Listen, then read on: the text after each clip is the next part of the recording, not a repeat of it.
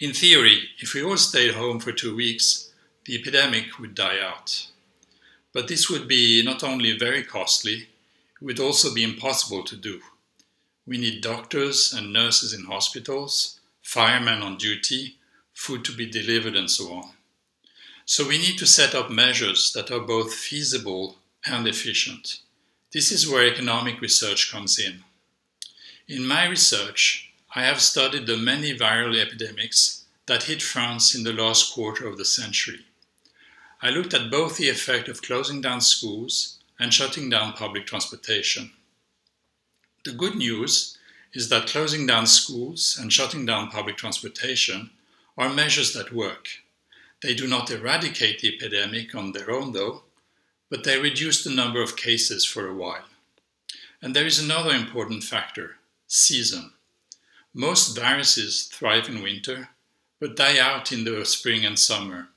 So what is important is to delay the propagation of the virus long enough so that better weather kills them off. Now, the important economic issue is the cost. Shutting down the economy represents a short-run cost. However, previous epidemic shows that the economy rebounds quite quickly, so that in the longer run it is not as important as what people think. The other type of cost is the disruption caused by closing schools.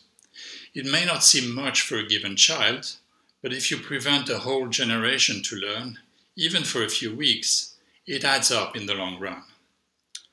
On balance, in normal epidemics, it is too costly to close schools and public transportation on a massive scale. The reason is that a virus such as the flu is luckily not very lethal. My research shows that it would have to be 2 to 3 times more deadly to justify such measures. Coming back to the coronavirus, this one is about 20 times more deadly than the common flu. This indicates that the measures in place are indeed the right ones.